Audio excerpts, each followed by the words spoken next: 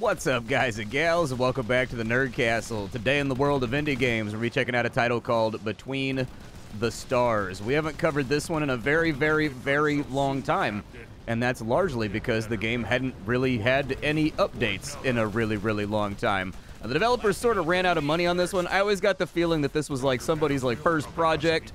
It definitely has some amateur decisions when it comes to like the UI layout and things of that nature, but this is an open world battle cruiser RPG that focuses on big badass ships slamming into one another with enormous amounts of firepower, and that I think scratches a particular itch that a lot of other space games do not satisfy. So today we're going to be taking a look at the game because the developer's back. They've just released the final chapter of the game. They had to take a hiatus from putting updates on this game, largely due to the fact that they ran out of money, I think, so they had to finance a game called Traveler's Rest in order to raise money. We covered Traveler's Rest. Traveler's Rest was quite the successful little game, made a bit of money, and so as promised, they've come back to Between the Stars and are now working on it once more. So today you're going to join me for about 25-30 minutes. We're going to blow up some spaceships. I'm going to show you how customizable the game is, what we can do with our battle cruiser, maybe get ourselves into trouble. But up until then, let's get this thing moving.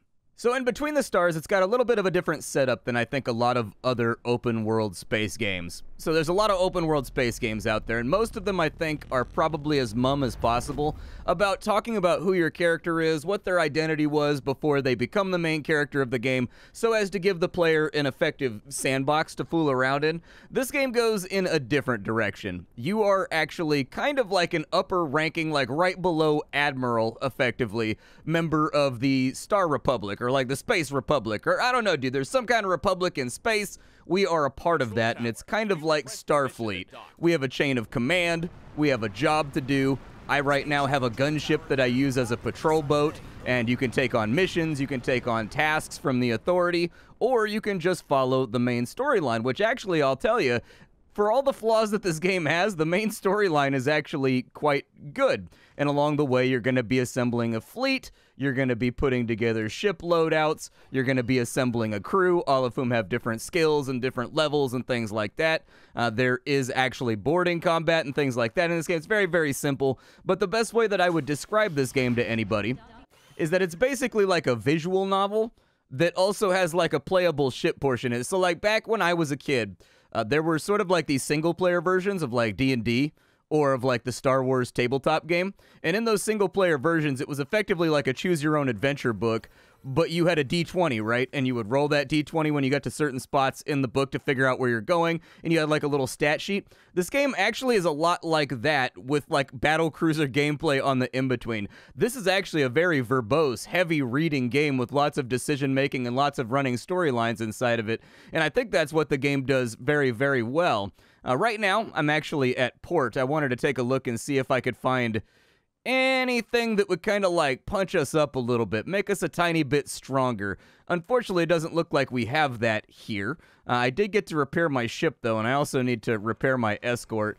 Technically, there's lots of escorts in space, by the way. It's a very freewheeling place. I would like to pick up a secondary escort, actually. It looks like we can get Captain Abdullah Thobi right here. You know, let's go ahead and pick him up. And we'll go to our loadout menu, and we'll put our second escort ship in right there.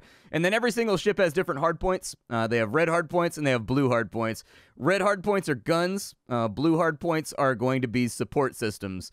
And so we're right to click on this right here. He doesn't really have any support systems ready to rock right now. The good news is this place has like a couple of things that we can look at. I'd probably buy the flat cannon for him just to protect him from missiles and a laser interceptor maybe. And then from there, maybe like some plasma cannons. I don't really know what I want to do with this guy. I'll give it some thought, but we're spending a lot of money here. This is my ship, by the way, the Infinite Borealis. On this side, this is the ship that we just bought, so I get to kit it out. I'm going to put two missile... So these basically shoot down missiles.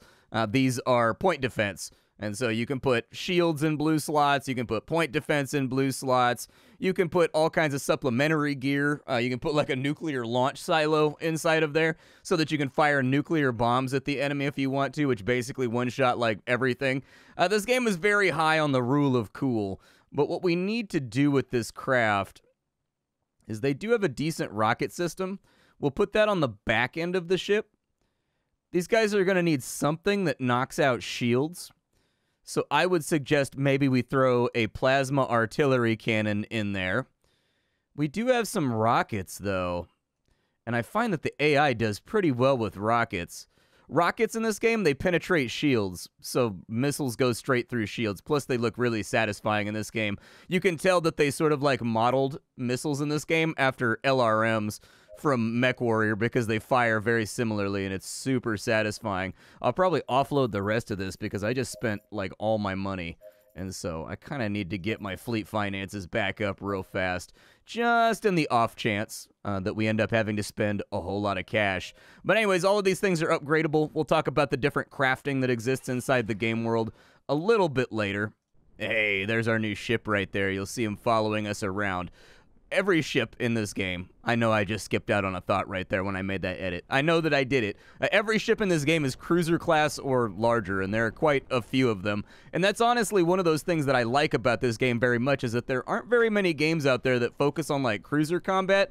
There's a ton of games out there that focus on like space fighters, but I couldn't be less interested in space fighters. I don't care about fighters. I like piloting the ships that are like, I don't know, like destroyer class or larger, like Corvette class or larger. I like the big ships firing broadsides, so things like Battlefleet Gothic tend to be very, very fun for me. Looks like we're being jumped in on by a number of enemies. It's okay because I have a highly optimized build right now that absolutely melts enemy ships. When in combat, you do have to watch out for your fire right there. You look at the left side of the reticle, your guns do overheat while you're firing them. Overheating your guns means you can't fire for a while, and you just got to kind of like float and get pounded on. Right now, the storyline, our Galactic Republic is at war with a group of terrorists from the Outer Fringe called, I think, the Children of the Sun, who have sneak attacked the Republic and basically killed a whole bunch of our best ships. In the fighting, our best technologically advanced ship got disabled. Their best technologically advanced ship also got disabled. So the game's got kind of like an interesting storyline. Sorry, there's like these pop-up events that happen like really, really frequently while you're flying around. And that's where like the visual novel portion of this game comes in, where like you're testing your stats and rolling D10s to figure out what happens. Unfortunately, I'm not ready to show you that yet because we're still getting into the swing of things with the video. And so the storyline is kind of like both of these galactic empires are sort of like toothless right now. They're fighting with their lesser fleets, but by and large, they've both lost their technological advantage and are kind of like scrambling in this arms race to get their super weapon before the other guy gets their super weapon. And so it's a very, very go, go, go storyline told from a high level of command. Like, we're almost an admiral in this game. Like, our character's rank is quite high. Like, they've said that they would have promoted us to fleet admiral, but there was a recent admiral that kind of went rogue. And so promotions aren't really happening right now because they're vetting everybody. But the communication screen lights up and a captain of a ship appears in a visibly precarious state of health. We've run out of supplies and I don't think we can get to a space station before we starve. Can you give us some food? Giving them our provisions costs us credit since we'll have to buy more at the next station that we visit. Yeah, I mean, it's our job. We're basically space cops. That's what we do out here. Like, we're in a gunship and we're patrolling the area to like help people out and, you know, make sure they don't die of horrible diseases, or if they get attacked by pirates, we intervene. We're effectively law enforcement as this branch of the military. A flight in this game is not crazy complicated. You will notice that it's pretty big and pretty sluggish. That's because the ships are really large. Your scroll wheel basically controls how fast you're driving. They don't give you any type of speedometer or anything else like that. This game has a big problem with not giving you enough information to make educated decisions about what you're doing with your ship. And it's very, very difficult to tell a lot of the time whether or not something that you equipped, like what the firing arc is of it, or, you know, like how fast am I flying right now, things like that. The captain of the other ship thanks you for the gesture and offers us the cargo that he carried in the hold. It's a radar dish. All right, I'll take it. Apparently, these guys just ran out of food, and that's it. Every single system, so this is how big the game world is for right now. It's not exceptionally large, but I've been playing for, I think, 17 hours now on this particular save. And during that 17 hours, I've really only, like, made it out to, like, this chunk right here. And I've mostly, there's repeatable content in this, so there are contracts you can pick up from the Fleet Authority to, like, go investigate piracy, or to deliver goods and just act as a logistical manager for the military. Sometimes those will end up with you rubbing elbows with civilians and getting embroiled in much larger storylines. I like it when that happens a lot, in fact, when you pick up a randomized quest and it has a trigger inside of it that like triggers another not so randomized quest that you get to continue that's directly related to the randomized quest. That's a really, really cool innovation. I like that. I wish more games had that. But the randomized content takes two different formats. There will be, where do I need to go for like jobs that I have right now? We need to go to Memoria Asta. All right, we'll go to Memoria Asta. Repeatable content in this game takes two different forms. There's distress signals. Investigating distress signals usually gives you a visual novel portion. The storylines have all been quite good. So this game is really, really odd in that regard, where like there's some parts of it that are definitely like low rent and not done very well, and like things that just weren't thought through very well. And then there's other parts of the game, like the narrative portions, that are done really, really well, or like the visual portion of the game, which is done really, really well. And so this was an odd one to call, but there's distress signals. Anything can happen at a distress signal. A distress signal is effectively a self-packaged little storyline, or maybe you'll just get there and it'll be a fight. You never quite know. Some of them, about half of them, seem to be storylines. Some of them very, very good. There's been 2 or 3 that I liked a lot that I showed up for distress signals, where it was like 6 or 7 pages of reading and making some dice rolls, but I really, really enjoyed the writing and the storyline. I think that's a thing that this game knocks out of the park, is that they're little... Oh, they just called me to the bridge. Like I said, these little text things pop up all the time, and they don't, like, appear to have a very long cooldown. You find yourself on the ship's bridge when suddenly an asteroid a few dozen meters in size appears in your trajectory. The pilot evades it at the very last moment, avoiding a head-on collision. Well done, helmsman. You congratulate the helmsman for his excellent work and ask him to keep up the piloting. That's a repeat. I've seen that one before, but the first time you do that event right there, in case you were wondering... your captain, if we go to the crew compartment, your captain picks up these perks RimWorld style based on the decisions that you make over the course of the game. And each of these, the green ones give you buffs. The gray ones are just like stating a fact. You're good at this, but you're bad at this, you know? And then the red ones are bad things. So I got permissive, for example, where I had an event where I decided to go for a walk and just investigate the ship after everybody had gone to quarters, basically. It was kind of like we were on the night shift and not very many people were around, and I caught 2 of my crew members without them knowing, making sweet love inside one of the cargo compartments, and that's obviously not allowed in the military. But I decided to let it slide because we're in the equivalent of what is effectively a space world war right now. People need to blow off steam, you know what I mean? As long as they don't know that I caught them, there's no harm done here.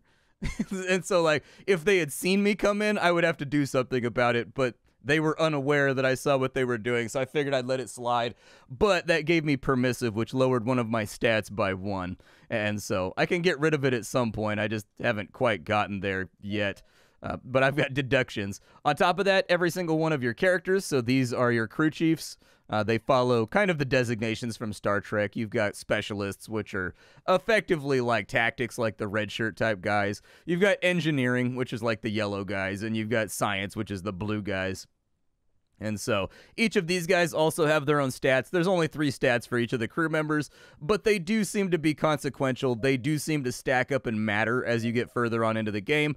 And if you have to make specific tests in this game to find out if you're good at something or not, like, you know, let's say I have to investigate a virus that broke out on a station. My scientists would investigate that, but only the ones with like medical skill added on in would really have anything to add to that situation. And so I've tried to have like one crew member that's sort of good at each thing, but I've run out of slots. Sort of is what it is. You can also assign medals to these individuals to customize them a little bit further. Medals are kind of like your game changers. These matter. And so like you get extra materials from scrapping. Some of them increase your damage that you deal. Some of them give your guys like more HP. I thought I had more medals assigned. That's weird. I feel like I've definitely assigned more medals than this. I know that I had like 4 or 5 guys with medals on them. Weird. Anyways, you can assign medals to people. As you do achievements in the game, you unlock medals, and you give these guys medals And look right here. So these guys get more damage from energy ammo, or these guys get more damage from normal ammo, or it might change the outcomes of your dice rolls when you're doing kind of visual novel stuff. And so there is some customization here, which is really, really nice. You also have departments on board. So every single kind of cruiser in this game, because you are a cruiser class ship, it's basically kind of like a flying town. You've got different departments, too. So you've got like a scrapping workshop over here. You can destroy stuff, and everything that you destroy when it comes to scrap that you've recovered from battlefields and enemies that you've defeated and whatnot takes a little while to process, but it'll give you kind of like a total amount of loot. You look up here, these are crafting materials. These crafting materials are useful for manufacturing your own gear because you have an entire kind of printer assembly inside your ship that allows you to manufacture your own gear from blueprints that you recover in combat. You also have research labs. Those blueprints, you plug them into the research lab. They all have a chance to be investigated. Everything comes in different, I guess, marks and tiers. The game also has a Diablo-style loot system where they can be of differing quality. It doesn't add affixes or anything to the gear, but like a superior quality launch rocket system is going to be objectively way stronger than a normal quality launch rocket system. And so you do want to keep an eye out for things that may potentially have...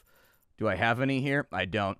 You want to keep an eye out for things that have like green names, blue names, purple names, stuff like that, because they tend to be really good. I think, yeah, I've got a purple one right there. I've got a green one right there, a purple one right there. Every gunfire is different animation, or I'm sorry, different ammunition. In general, you're going to want your bonuses and your fleet loadout to be kind of like similar to whatever the weapons are that you wield, like be they machine guns or missiles. You're going to want to pick the bonuses that make your particular strategy better. However, there are some balanced things to be talked about with this title. There are guns in this game that are effectively kind of like worthless, and other guns that are undoubtedly like best in slot and just like annihilate everything. What are public ships doing? The game is voice acted. Set up communications and send a transmission request. Yes, sir. Sending transmission request. The bridge terminal lights up with an incoming transmission. A few seconds later, it displays and you see a man with a familiar face. You saw that captain at headquarters during the War Council. Captain LaRouche, we've been waiting for you. And why is that? We're here by order of Admiral Mason. We're to take you and Dr. Banner to her. Come with us. Blood need not be spilled. Yeah, so I have Dr. Banner on board. Dr. Banner was responsible for the Genesis project, which is effectively the Genesis is the flagship of the Republic Navy, and it is the dopest battleship in the entire world. They let you fly it for about an hour and a half during the prologue, and then it gets promptly, well, it gets promptly embroiled in controversy. And so we are right now attempting to rebuild the Genesis a la like the Death Star before the Children of the Sun sort of rebuild their super weapon. Unfortunately, there appears to be a civil war brewing in the Republic because some of the other captains appear to be just kind of like breaking off and trying to do their own thing in Republic space. And so, you know, there's never a dull moment when you're part of the Navy. Admiral Mason... Us true defenders of the Republic have been necessitated to disregard Flynn and his dogs. Flynn is our direct superior. Obey and Admiral Kendra Mason will explain everything to you. Otherwise, we'll have no choice but to use force. That sounds like a threat to me. It's a warning. We will not allow you to hand over Dr. Banner to Flynn. I would choose to see you perish by our own hands before that happens. You decide. We can do this the easy way or the hard way. We've got superior numbers. It's going to be impossible for someone like you to face off against that many captains. How do I know it's not a trap? If my orders have been to destroy you, I assure you that I would have made that clear by now, Captain. If you agree to come with us, we will escort you to Admiral Mason safe and sound. Otherwise, expect no mercy. Decide, LaRouche. You're all filthy traitors. A Navy man never gives up his ship. Oh my god, they opened fire, didn't they? Alright, let's melt these nerds. Put a little bit of fire on you. The TTK in this game is very, very snappy, but there is no auto-aim. You actually have to lead these ships in 6 degree of freedom combat, and so that's going to be the big balance, is that time to kill is almost instantaneous in this game if you land like a really, really good fusillade. However, if you're missing a lot, you know, it's not going to go so great. Is that everybody? What are we looking at here? You're making a mistake. Flynn will end up destroying us all.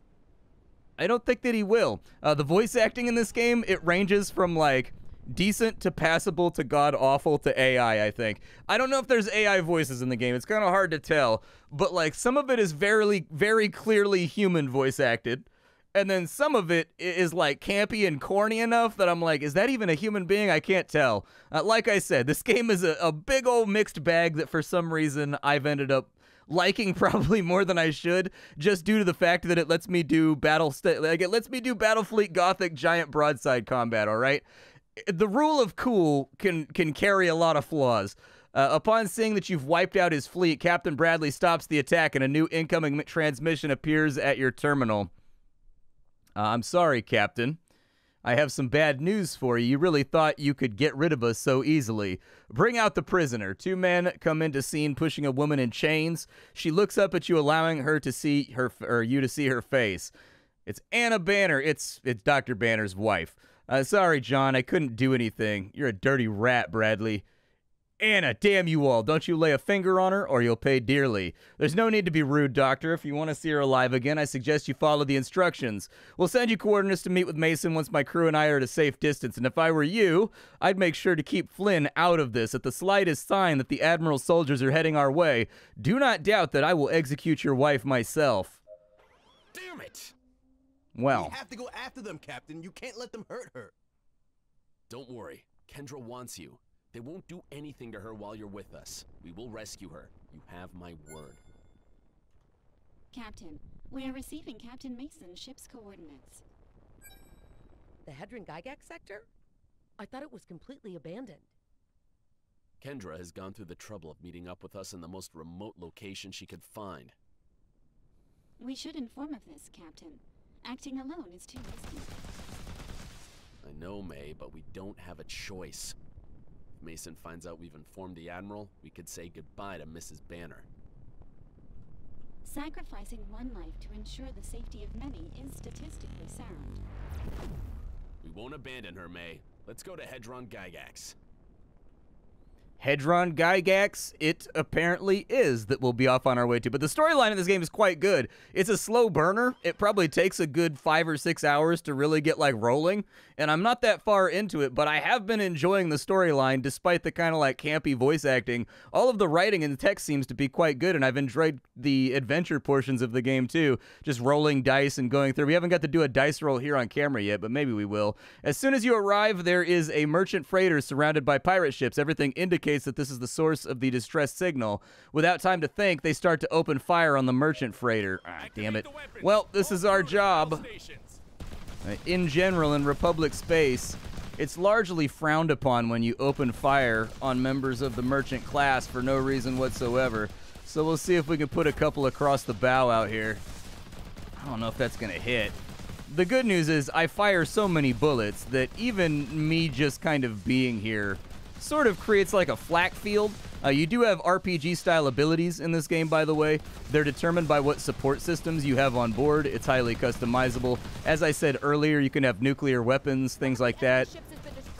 One of my abilities right now is that I can overclock my weapons, where they'll fire at like triple the speed for probably like 10 seconds, but then they overheat for like 3 times as long. It's nice for closing the gap with ships that are bigger and nastier than mine. And then I have another one that instantly restores like 40% of my shields in exchange for a little bit of heat. But there you go. I think we saved the merchant. I count 3 friendlies on grid. May, send a damage report to my terminal immediately. Okay, so thank you very much, Captain. We thought we were done for. The ships ambushed us near this zone. We tried to flee, but they hunted us down. I don't want to know what would have happened if you hadn't come to our aid. We can extort them for some of their cargo if we wanted to be a scumbag, Captain, and that's where we would roll a d10, and we have to get a result that's higher than 5. This is where your stats come into play. You know how I had 3 stats on my Captain when I was showing you the things that we could level up with medals and whatnot? These matter. They give you more dice. So you get to roll with advantage, basically, if you've ever played D&D. So if I had like a high score at Charisma, like a 7 Charisma, I'd get to roll 3d10 and keep the highest result, which gives us a really solid chance of passing that right there. I don't want to extort these people, though, because I've got like a good guy campaign going right now where my captain is like by the book and is sort of like a Patrick Stewart. And so I don't want to ruin that by being an extortionate monster. When you defeat enemies, you do get their loot. and it will pop up. I think the loot text is a little bit too small. It could afford to be bigger. I think that when you do that interaction right there, when the hand fills up all the way, instead of just looting, it should open a little box, and you should click and choose things in a much larger format that lets you look at stats and stuff like that for things you may want to keep. There's really no reason to leave loot behind in this game unless you're like really, really full up in your cargo hold. But let's go check out this distress signal over here. We did like a little storyline section, and so I'm interested in, this is why I never get anything done in this game, is because I just free roam all the time. There seem to be a large variety of ships in this game. I've been to like 3 or 4 systems now that all have shipyards in them. Each shipyard has 3 or 4 ships, everything from kind of like shipping cruisers to things that look like Star Destroyers that are definitely getting up there and, you know, getting to like flagship quality.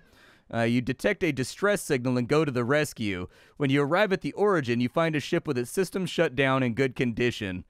Let's contact them. Head to the target. May, prepare boarding protocol. Boarding is kind of dangerous right here because some of my crew are wounded and I keep forgetting to put them in the sick bay. So we could actually potentially like lose somebody during this little kerfuffle. The game also has music, by the way. Apparently I had it disabled the last time that I played this game because I was watching a stream or something. But there is music to this game as well. Luckily, the ambient sounds of being in space were good enough for the video. And also, we've been shooting a lot. And so that helped out with kind of disguising the fact, but apparently I had the music disabled. You can boost in this game, but they made the odd decision that when you boost, it drains your shields. I don't know how I feel about that. The ships are sluggish enough that sometimes you really need to remaneuver them or you die like instantly. But at the same time, draining your shields to boost feels like a weird mechanic to me. I kind of wish it just had like a normal boost meter. After nearing the ship, you send a repair team to the distressed cruiser. It appears the ship has a grave system error in its energy conduits. Luckily, we have the parts needed to repair those ships. The crew of the other ship offers to repair the damage themselves so as not to delay our mission, and the captain offers one of his best crew members as a volunteer to help us on our quest. Oh, nice. We got a new member of our reserves. And now I can go over to sickbay and heal people too. So there are gunfights in this game. They're very, very simple. I was hoping one would come up during the course of recording the video, but of course it hasn't.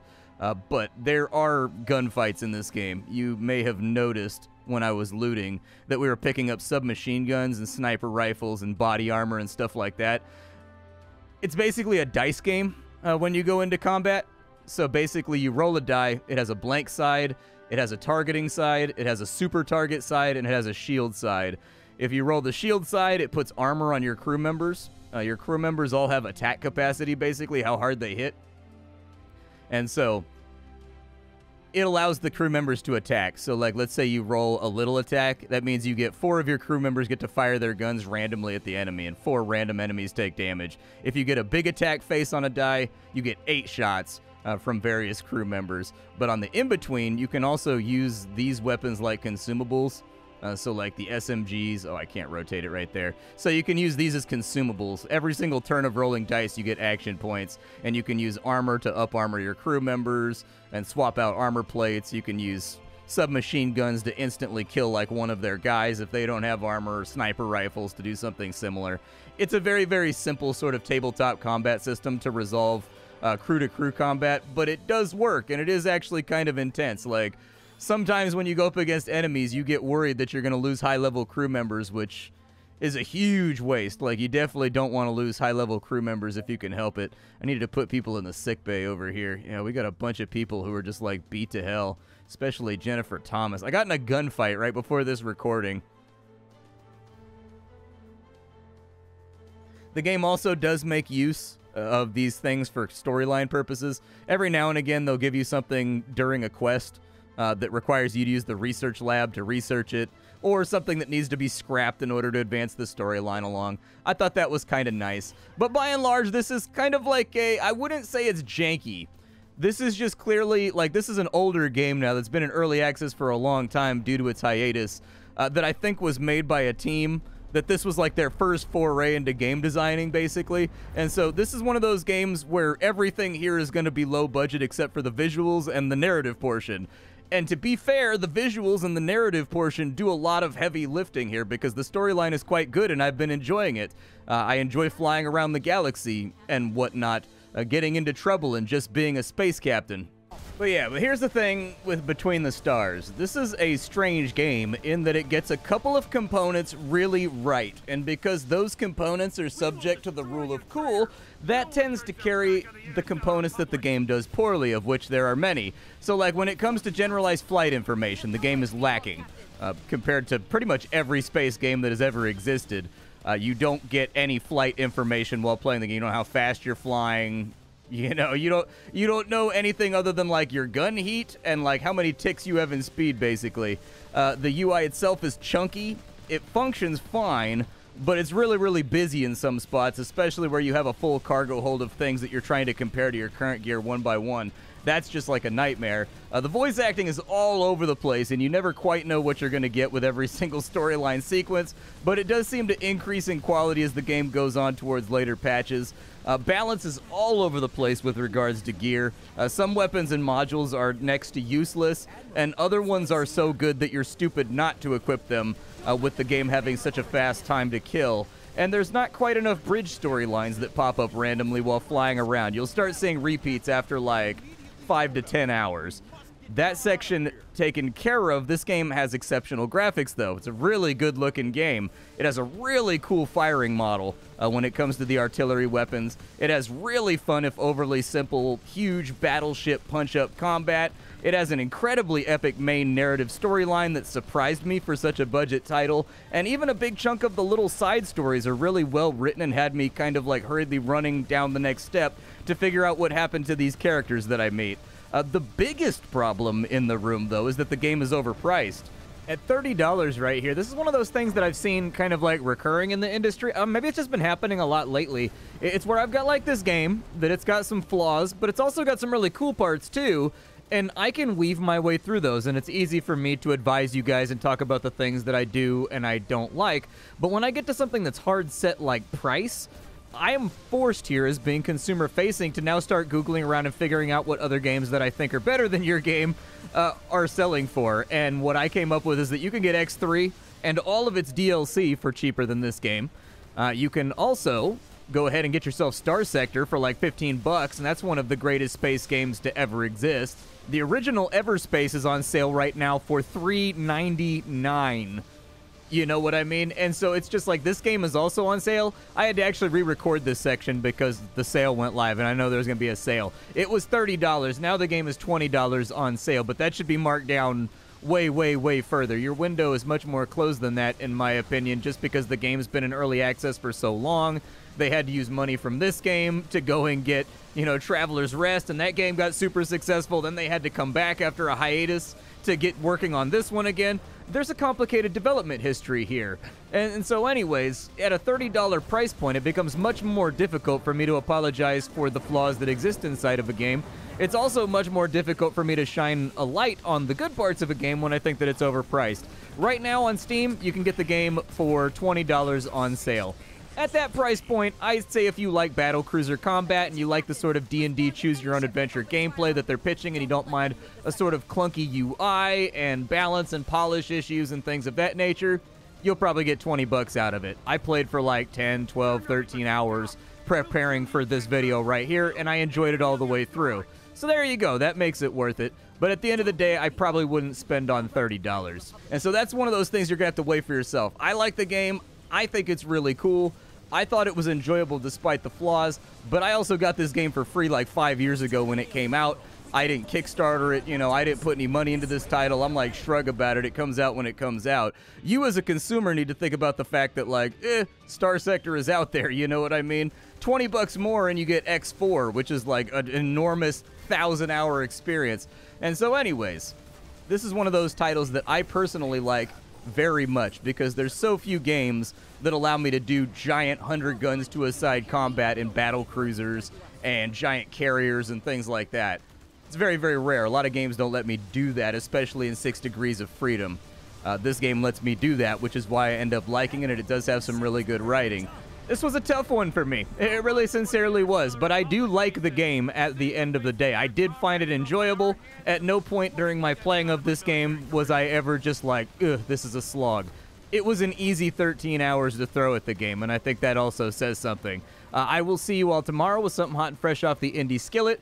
For right now, this is Between the Stars, updating my coverage on it because I haven't covered it in a very, very long time, and I think they just released the last chapter of the narrative storyline, and so I figured it was time to update that coverage and move into the future. I'll catch you all tomorrow. Thank you for hanging out with me, and that's all I got for you. Bye, folks.